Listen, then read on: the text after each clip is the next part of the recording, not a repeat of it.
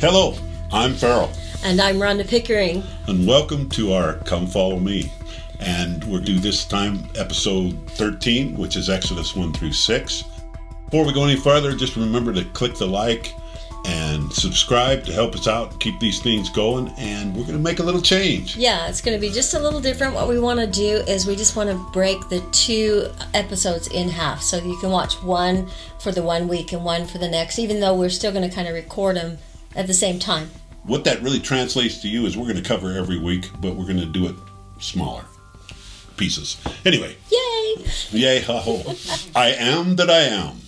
That's the name we've given this session. It's obviously episode 13, Exodus 1 through 6. But I feel like this portion, the I am, is probably some of the most significant part of this portion of Exodus, even though it's hard to put one over another. Anyway, that being said, Jesus is going to refer back to it again and again and again. Yeah, absolutely, and we're going to show that. But before I get started too far, I just wanted to say, hey, Yah, to you, because if you say, hey, Yah, now you have the Hebrew pronunciation for I am. So when you're in that mood to just have a pick-me-up, just declare to this eternities, hey, Yah, hey, Yah, I am. I am. It's kind of fun, actually. Let's do this thing. Anyway, so first off, let's just introduce Moses in the Hebrew. The idea that the Mem Shin He, the name for Moses in the Hebrew being Moshe, spoken, it's a really cool idea that in the Blue Letter Bible that actually refers to that having a meaning of drawn, that he's drawn from the water. And you'll see later that that becomes a type of Moses, what his mission is a little, that he draws Israel from the water. I'm going to actually go there a little more in a minute. So waters destroy the breath. So not only did the Red Sea save the Israelites, and they were drawn from the Red Sea in the birth of their nation, but it destroyed the breath of the Egyptians, So we have, it's really interesting in Hebrew that every word almost has a opposition in all things meaning, where it has the yin and the yang. Yeah, in Isaiah we call this a reversal. It is like, we've said this before, at the crossing of the Red Sea, was it a good day or a bad day? Exactly. It depends if you are Egyptian or Israelite, right? So what is bad for one is good for the other, and vice versa. Yeah, and so really it's so fascinating to me in the Hebrew that it does this. It's like there's so much depth, and don't think for a minute that my descriptions of meaning are limiting. Yeah, I don't want to put that this is absolute what it means, because I think the meaning has depth. And when you're working with pictures, there's so many levels that you can read it. Yeah. It's like scripture in essence. It has so much depth. So I'm going to also say that it's the breath that separates from the waters. In other words, we said the water that destroys the breath, that's the Egyptian side, but the breath that separates the water, the east wind that separated the Red Sea, actually gave them their path to become a nation. Right. In power. And I think it's just really cool. And when you look at the Hebrew pronunciation, Moshe, and you think of a museum in Ohio that has the Holy Stone in it, that has Moshe on it, you realize that it absolutely is the Hebrew, and it's the way it's said. It's on the Holy Stones. Let's not even try it. We'll just say it. Okay, but anyway, the museum that has it there, and we've been there, and it's really awesome. Rewrite those words. Ohio. This is where the Holy Stone is.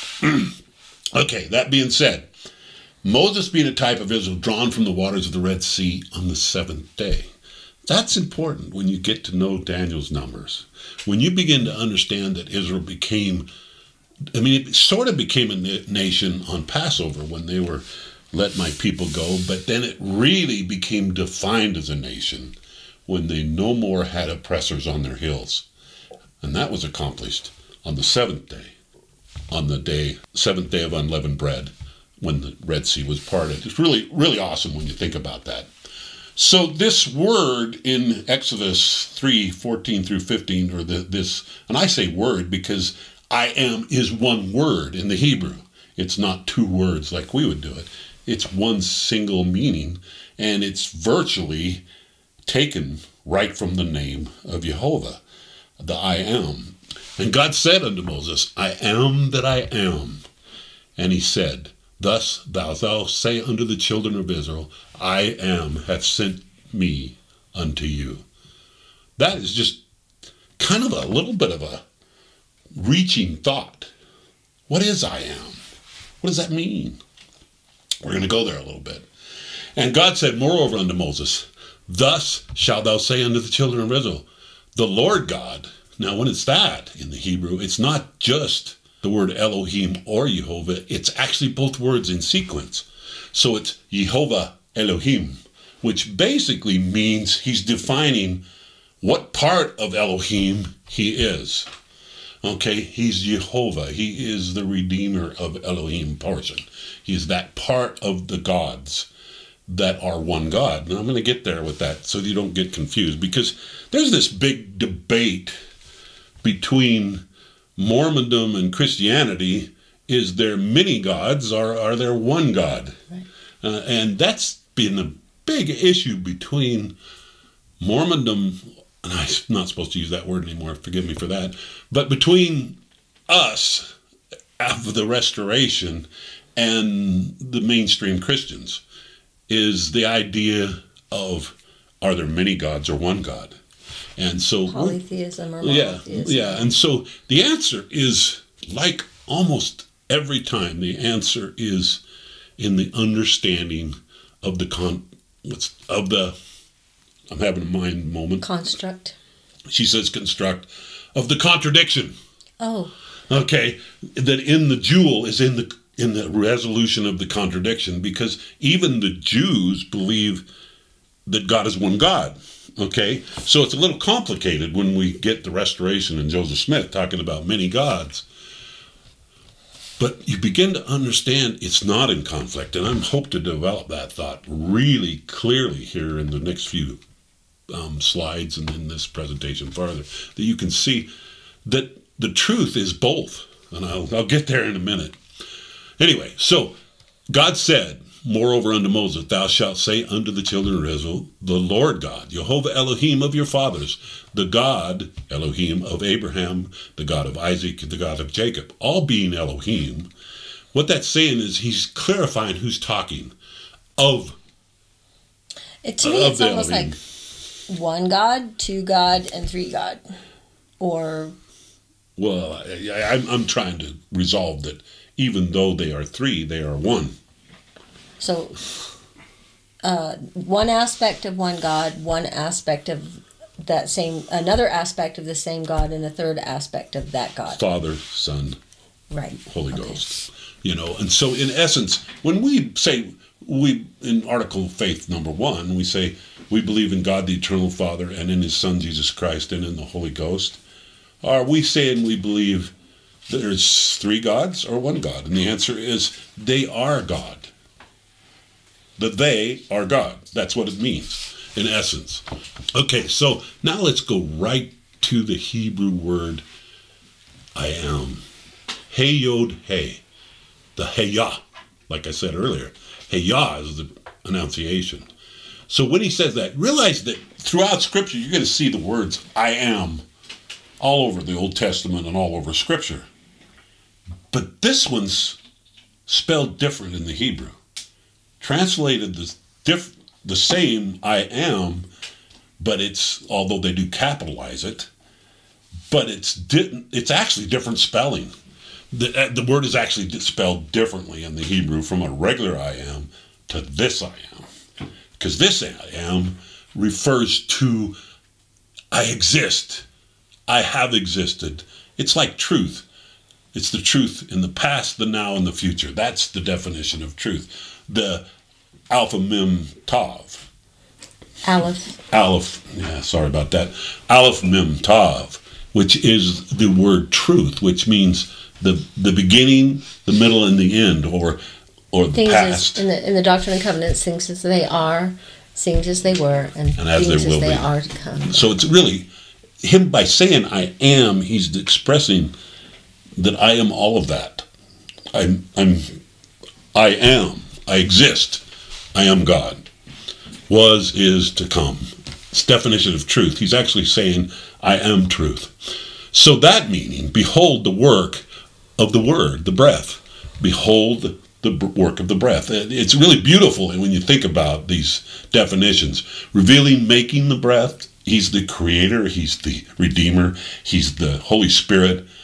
And yet, in this instance, he's telling which part of that he is that's speaking. Jehovah, Elohim. Or that's defining the position that's speaking unto us. That hey Yah has a chiastic nature. The I am. It has a hey, yod, hey. So it's mirroring itself through the middle. It's chiastic in its nature, and it implies eternal. I exist. I'm eternal. A repeating pattern. Was, is, will be. It's really kind of cool when you think about it. That he's actually, and I distracted this last week, and I've been watching different things and trying to learn different things about the pictorial Hebrew, and there was this one guy that come in and lambasted everybody trying to do pictorial Hebrew. He's basically saying, you're all up in the night, that's not fact. Of course, he didn't back up anything he said. He just used the word fact. This isn't true. And I thought, reminded me of mainstream media. When you get into this stuff, they just slam this out here. Fact, this isn't true. And yet when you go research it, guess what? It's true. And that seems to be the nature of that video I watched. I was kind of like, wow. Because you say it's fact, I'm supposed to believe it. And that's kind of the whole thesis of the whole spirit of Antichrist. Just believe me, because I said it. And so they say it a lot so that you do believe them. Now I want to just go into John, and I want to define this I am from Christ's day in his perspective. Your father Abraham rejoiced to see my day. And he saw it and was glad. Then said the Jews unto him, Thou art not yet 50 years old. Hast thou seen Abraham? And Jesus said unto them, Verily, verily, I say unto you, before Abraham was, I am. And so he, right there, is flying so in the face of their traditions. Well, especially when you consider the fact that Moses came after Abraham. And then now he's using that I am God statement that we get from Exodus chapter 3, and we're flipping it all the way back before Abraham. And he's claiming it personally. Yeah. That is pretty amazing. So what he's really saying is, hey, guess what, guys? And I'm not going to say it. I'm going to let Scripture say it, because we totally believe that our opinion doesn't matter. So I'm going to let Scripture say it here in a minute, where he actually says, I am he. Anyway, and if you got any questions about how the Pharisees took it and the Jews took it at the time, all you got to do is look at what they did. Yeah. They thought, you blasphemous soul, you are claiming to be God. Well, they did what was required by the law for anyone who blasphemed against God, that they would be stoned. So they took up stones to cast upon him, and Jesus hid himself. So they recognized the claim he was making right there in John 8. If you had any doubts how they took it, they in the day that it happened took it that he was blaspheming, and they took up stones. And claiming to be God. And then he used the force to hide himself. I laugh at that because, think about it. Here he is in the midst of the temple. He makes his statement and gets them all ticked off at him. And then he hides himself and goes out of the temple. And I'm not trying to make light of it, but it's kind of like somehow he just cloaked their minds. That's all I can see, which is kind of cool, If you want to watch a great movie, just look at the Scriptures. It's the greatest story ever told in so many ways. The Scriptures are full of just fun and excitement, and too often I have to appreciate The Chosen. I'm wearing the shirt today again. I have to appreciate the movie or the series The Chosen, because it brings life to the life of Christ in a way that you don't see hardly anywhere. And some people are offended by that because they feel like it makes Christ so human. I'm actually excited for it, because it's like my daughter, when she introduced it to me, she says, it makes him so reachable, so tangible, not in a way that you can't connect with. Anyway, so these I am statements that are made, Unless you believe that I am, you will die in your sins. He's using these phrases to connect the dots. Back to Moses. Back to Moses. The burning bush. Yeah, he's making some pretty bold claims here. And sometimes we don't visualize the claims he's making. When you lift up the Son of Man, then you will know that I am. Wow. And you know, when you think of the I am, the hey yod hey, you're really seeing him on a cross twice with the hand in between. I mean, that's what the yo or the hey is a man raising his hands unto heaven. It is almost an image of him on the cross. The yod hey, hey yod hey. So when you think about it, it's pretty exciting that you know that I am is referring to who he really is. Before Abraham, I was born, I am. So it's really cool. As we go down through this, I just want you to understand how beautiful these things stack up. The most important of God's name, the four-letter name represented by the Yod He Vav He, which, if you understand that, and I'm going to hit it again, so I'm not going to hit it right now. I'm just going to move on. I am an utterance of the name of God. So I'm going to go to Abinadi in the Book of Mormon so that you just understand the power of what he's stating in John.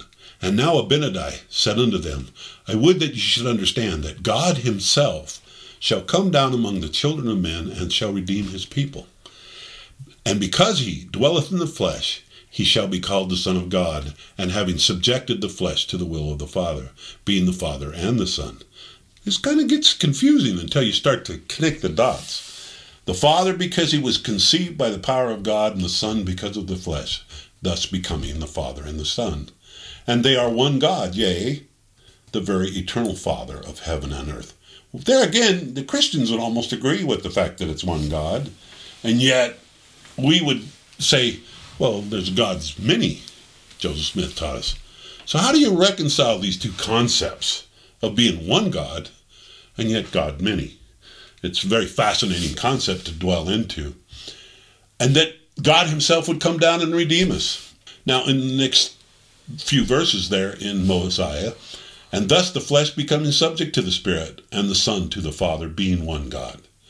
So what he's really saying is this oneness isn't really one entity, one body, but it's a oneness of focus and purpose. That is what the word Elohim reflects.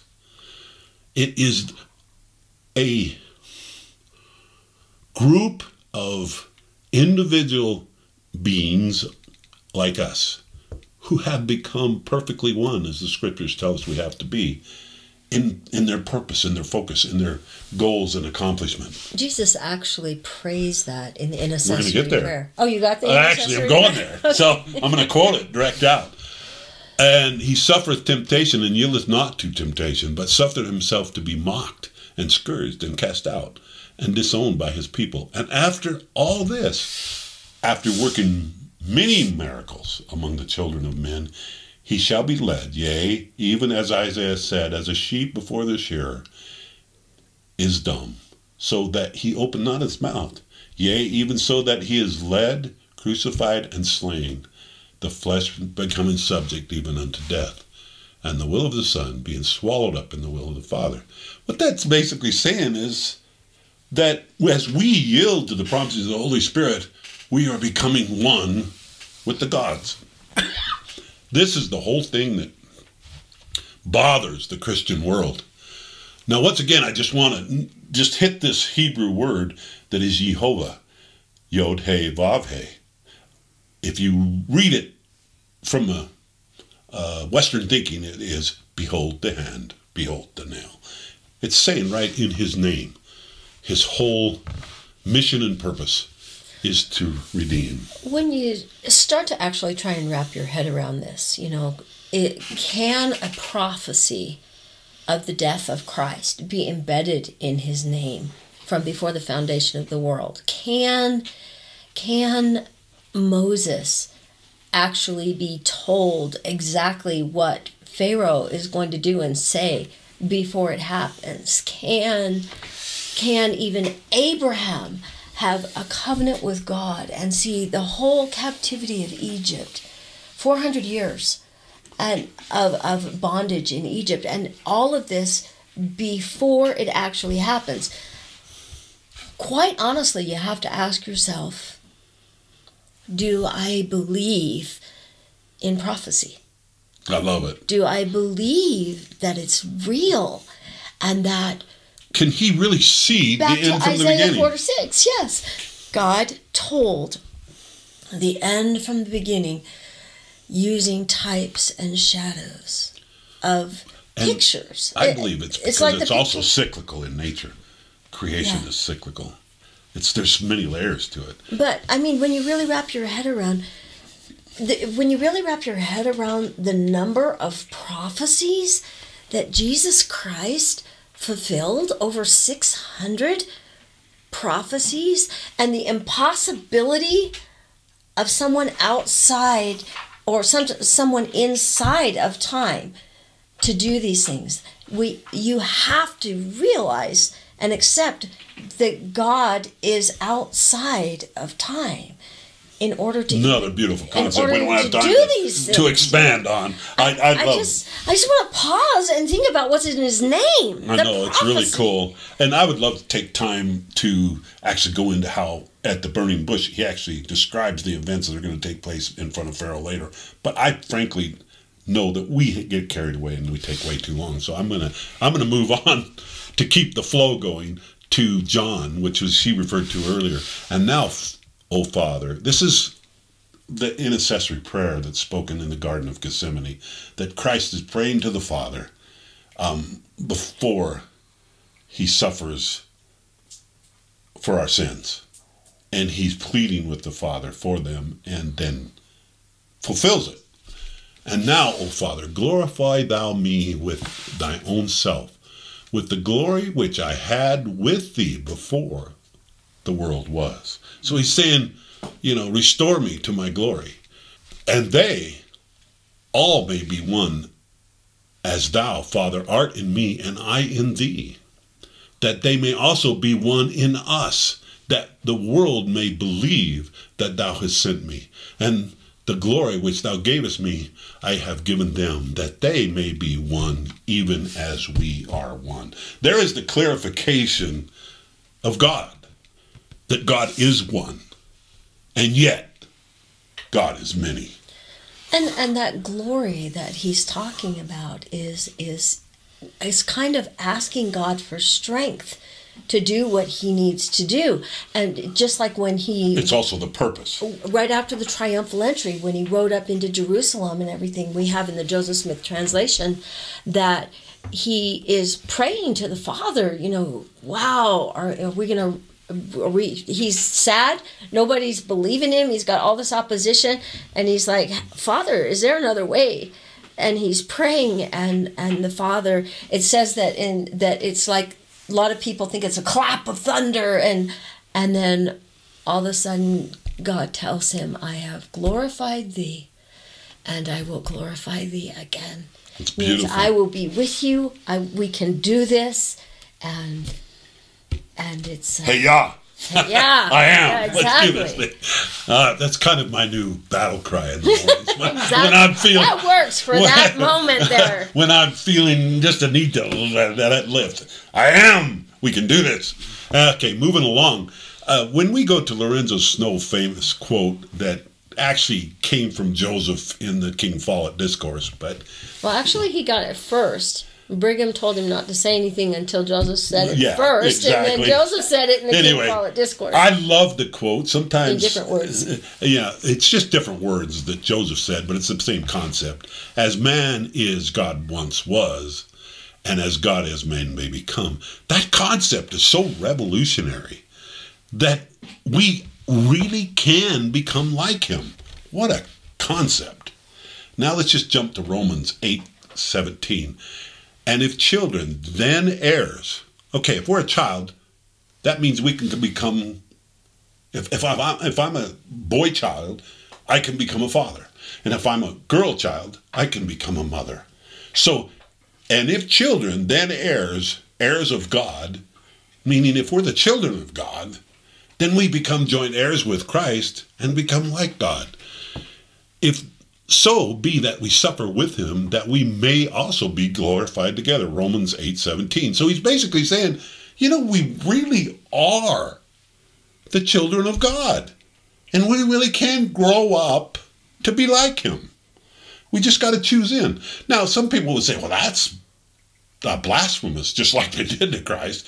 Nick's verse almost puts it right there in John 5:18. Therefore the Jews sought the more to kill him, because he had not only broken the Sabbath, in their opinion, but he said also that God was his father, making himself equal with God. So this whole concept that we're like the sons and daughters of God is the revolutionary concept that the Christian world don't want to accept, because they want to have God so far from us that he's unreachable. And that's what Joseph Smith really, the restoration, kind of set on its head, that we are to become like him. When he said, come follow me, he wasn't joking. This is the real thing. We should come follow him. And just, you got any doubts what Joseph thought about it? I got these quotes from the teachings of the prophet Joseph Smith. Oh, good. Anyway. I like it when we don't just say that he said it, but we just show it. The mind or the intelligence which man possesses is co-equal with God himself. Whoa! Really? That's pretty powerful. So, and yet it's not a boastful thing, because you could rephrase that and say, this is me putting a little exchange in there. The mind and intelligence of man possesses is co-equal with Satan. You could say that too, because it's just a matter of a choice of up or down. That is the position we find ourselves in. And if you are born to be God, you could also be born to be a devil. It's a matter of choice, not a pleasant thought. So don't take upon yourself the spirit of pride. That is not what we're talking about here. We're not exalting ourselves. We're being obedient to the Father and to Christ. And we're choosing in, not out, and not rebellion. I know that my testimony is true. So he's not just poking this out. He's now putting his testimony on it.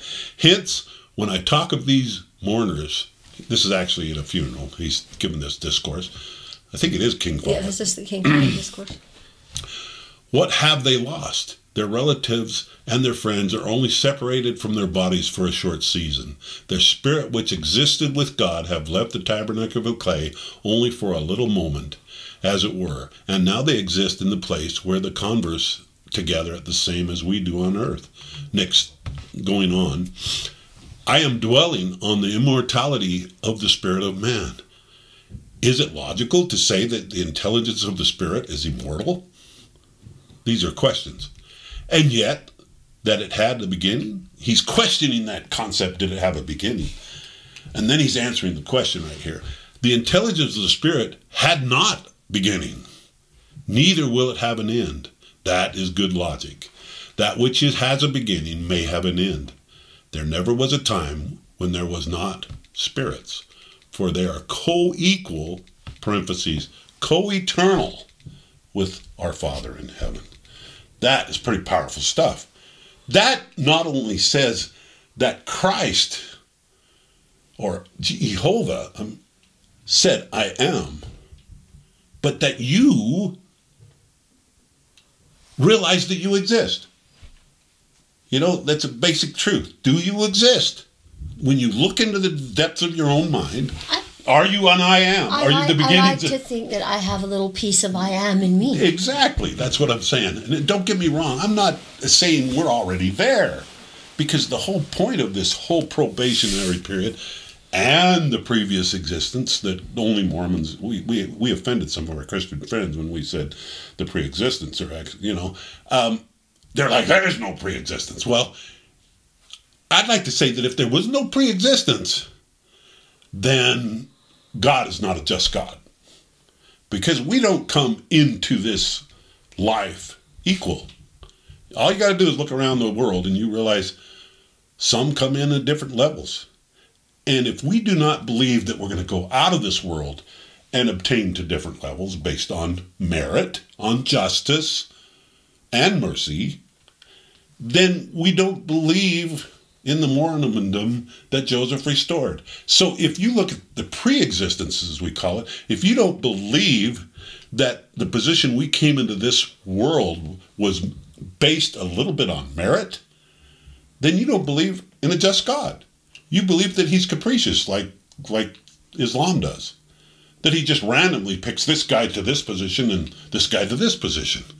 Because he was in a good mood when he got out of bed he's in a good mood for this guy, and he just didn't like your personality, or whatever the case is. I don't believe in that God.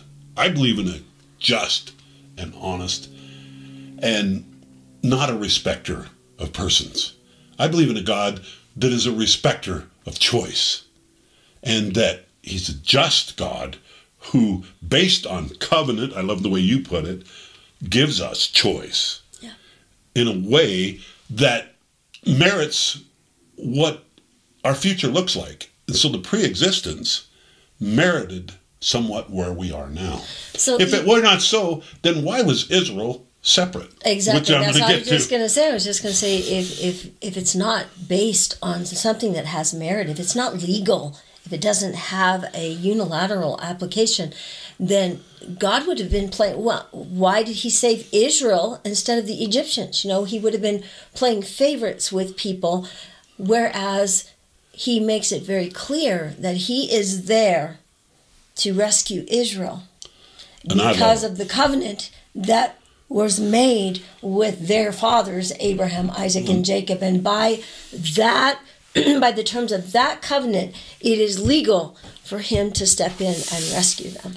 And I love it, because it is really by covenant that we give him permission to intervene in our lives by choice, by covenant, by ordinance. It's a pretty good deal. I accept it, and he takes care of it. Yeah, and I think it would be illogical to think that didn't happen in the pre-existence, like I said, or else God would be capricious, because anyone can see we're not born equally into this world.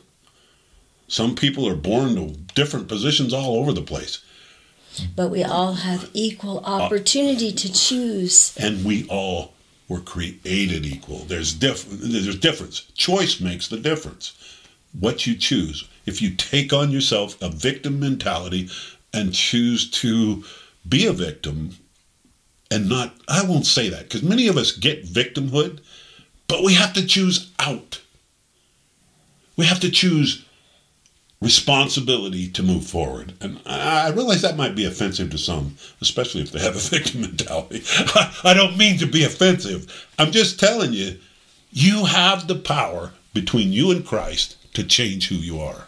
That when Joseph to be reborn. Egypt was taken into prison for 14 years for something he didn't do, he made the best of it. He made lemonade out of the lemons. And he made a choice to responsibility.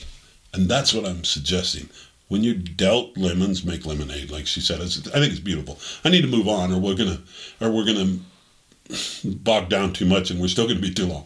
And it came to pass that Jesus had said the words, he perceived that there were some among them who marveled and wondered what he would do concerning the law of Moses. For they understood not the saying that the things of old had passed away, and that all things had become new. And that's kind of an interesting concept, first fruits concept.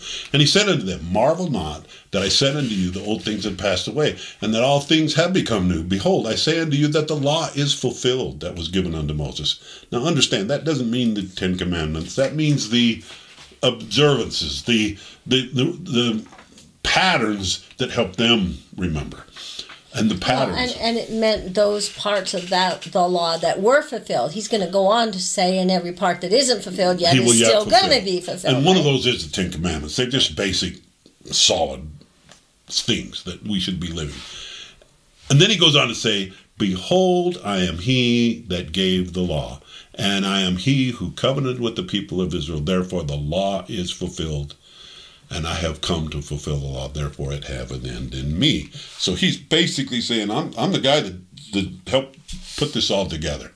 So now let's just jump to the Hebrew word Israel. Yod Shin Resh Aleph Lamed. Okay, that is the word for Israel. God prevails. That's the definition that Blue Letter Bible puts on it. I like the description that it's the work set apart of the Son with the Father's authority. So Israel, you have to look at this same concept. First thing that popped in my head, when a bishop is set apart as a bishop, he's set apart for a different job to do. He's set apart to accomplish a different thing than the normal ward member. Does that make him better than or less than? Well, neither, really. It usually kind of pushes it one way or the other. It does put him in a place of decision.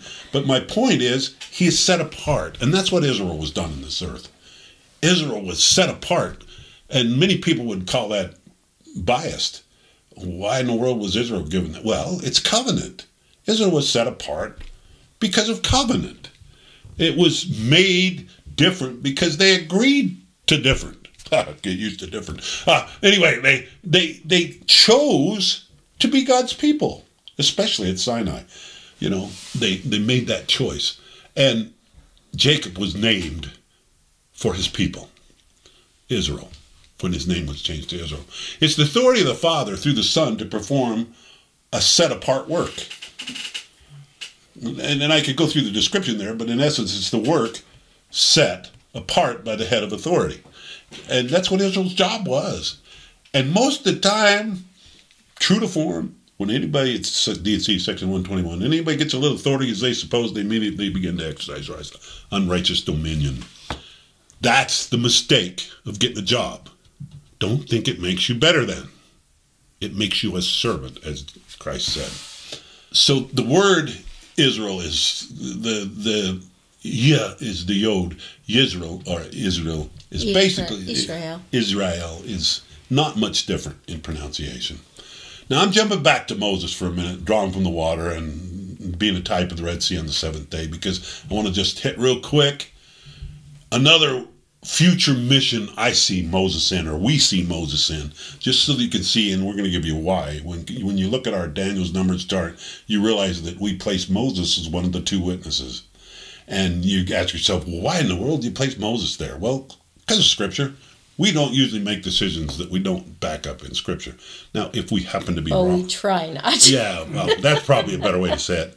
We try not to, but I'm not going to make this choice for you. I'm just going to present the evidence as we see it. Yet Michael, the archangel, when contending with the devil, he disputed about the body of Moses. This is in Jude, in the New Testament. Durst not bring a railing accusation, but said, Lord rebuke you. In other words, Satan come to Michael, and Jude's reporting on it, and said, where's the body of Moses? Satan couldn't find his bones, so to speak.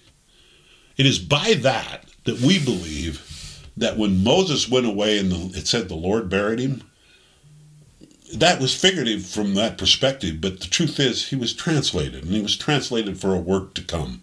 That is our perception of these events, because when you read, these are the two olive trees and the two candlesticks. This is in Revelation, by the way, about the two prophets that stand in ancient Israel.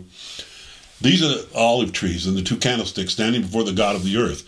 If any man hurt them, fire proceedeth forth out of their mouth and devour their enemies. And if any man hurt them, he must in this manner be killed. These have power to shut the heavens that it rain not in the days of their prophecy. Now that's basically something we're going to talk about more when we get to the life of Elijah, because Elijah fulfills that first portion, but this portion down in the red, and they have power over the waters to turn them to blood. There it is, just clear as can be that this. Who do you think of? Who do you think of? Who turned the waters to blood? And to smite the earth with all plagues as often as they will. Now, to me, that just gives a perfect description right there in the content of Revelation of the two that filled the mission, Elijah and Moses. Moses being the one who turned the water to blood. He was translated based on the book of Jude when he went away and the Lord buried him. And Satan is continuing to say, well, I don't see where you buried him. I can't see where he died. Well, guess what? He probably didn't. That's our, and of course they would both appear on the Mount of Transfiguration, and there's many other reasons to make that conjecture that it's Moses and Elijah, even though it's not stated directly in Scripture. But to me, one of the most impelling reasons is that when you think about that mission of the two servants in the last days and what they are to do, they are to save Israel. They're to protect the Temple Mount while they're being surrounded. And when I think of who would be, if you were to pick two people that loved Israel, it's beautiful, more than any other next to Christ himself, it's it beautiful. would be Moses. I want to push us because Elijah. I want to know. Let me explain that. The father of the law and the father of the prophets. I know. I love it. I love it. That's Moses and Elijah. Okay, I want to go and show you that not only are Moses and Elijah going to be on stage, but Joseph told us many of those who have gone before, probably all of the majors who have gone before, are going to be on stage in one form or another.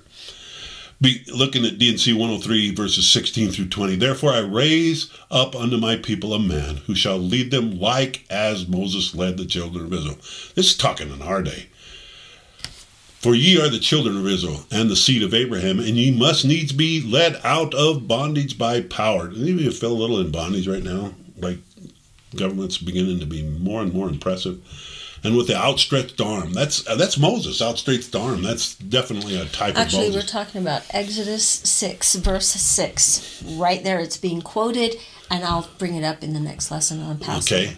And as your fathers were led at first, even so shall the redemption of Zion be with power. Therefore, let not your hearts faint, for I say not unto you as I said unto your fathers, my angel shall go before you, but not my presence. Now, look at this next verse. Notice the singularity in my angel, and in the next verse. But I say unto you, my angels shall go before you, and also my presence. And in the time ye shall possess the goodly land. I am so glad you quoted that verse. That is just such a connector that says not only this time, it's my angels. Okay, let's go to Teachings of the Prophet Joseph Smith one more time. And in the interest of time, I'm going to start down at that second paragraph. Well, no, I'm not. I'm going to read it. You have to suffer it. Moses sought to bring the children of Israel to the presence of God through the power of the priesthood, but he could not. In the first stages of the world, they tried to establish the same thing. And there were Eliases right up who tried to restore these very glories. So he's defining Eliases right there as people who have tried to establish Zion. Abraham, Isaac, Jacob, the patriarchs, John the Moses, Baptist, all Joseph Smith. Joseph Smith, all of these people. But they prophesied of a day when the glories would be revealed. Paul spoke of the dispensation of the fullness of times, when God would gather together all things in one, etc. And those men who have had keys, that's a lot of men. Those men who have had keys have been given, will have to be there at Adamon, and without us cannot be made perfect. These men are in heaven, but their children on earth, their bowels yearn over us. God sent down men for this reason. And the Son of Man shall send forth his angels, being these men, and they shall gather out of the kingdom all things that have given offense, and them that do iniquity. Then this famous last line. Scene. Yeah, this is a judgment, celestial judgment for sure. And all these authoritative characters will come down and join hand in hand in bringing about this work. That is a declaration that this is a grand closing symphony that we're about to see. That's beautiful. I say we. Hopefully we, because I don't think the unrighteous will see it. Very clear in Revelation. There's two different paths here. Now, Jeremiah 23, 5 through 8. Behold, the day cometh, saith the Lord, that I will raise up unto David a righteous branch. A king shall reign and prosper, and shall execute judgment and justice in the earth. In his days Judah shall be saved, and Israel shall dwell safely. And this is his name, whereby he shall be called, the Lord our righteousness. Therefore, behold, the day cometh, saith the Lord, that they shall no more say, the Lord liveth, which brought up the children of Israel out of the land of Egypt. Now that's pretty big. There's going to be an event in the future that's bigger than the Red Sea crossing. But the Lord liveth, which brought up and which led the seed of the house of Israel out of the north country, the 10 tribes, and of all countries, the scattered remnant of Israel, whether they had driven them, and they shall dwell in their own land. So we're at the end of my presentation. I'm going to give you one more slide afterwards to just lead into hers, that you'll be a separate presentation. I am that I am. This is the end of my session on the I am that I am, that you were born for this day. You were born for this purpose. You are here to help the greats wrap this thing up. That's really cool. You know, we were born for such a day as this. That being said, I just wanted, this will be Rhonda's next presentation. I'm going to go into the Hebrew definition of Passover. I can't do it. Samach. It's kind of a cut. I can't do that. I'll try. You're swearing over it. I know, right? So Passover. You're turning Hebrew into Klingon. It's not working. I know, right? I could probably say it better if I tried to do it Klingon. Anyway, so Passover. That being said, its basic meaning is mouth supporting the wall of protection. The shemit is a support. It's like a support or protection. And fence is a protection. It's like the support of the fence. So it's to speak or to have the support of protection. That is the blood painted on the doors. And that is the supporting side. Now the negative side is the fence of protection from the destroyer. You know, that's what I'm talking about. But the destroyer is what has to pass over. And that's what we're looking to be a part of, the good guy team. That's kind of simple.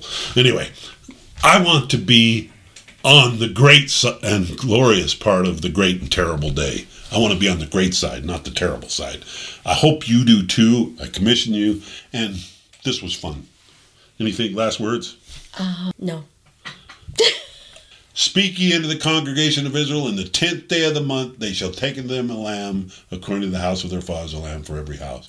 And ye shall keep it till the 14th day of the same month, whose whole assembly of the congregation is. Israel shall kill it in the evening.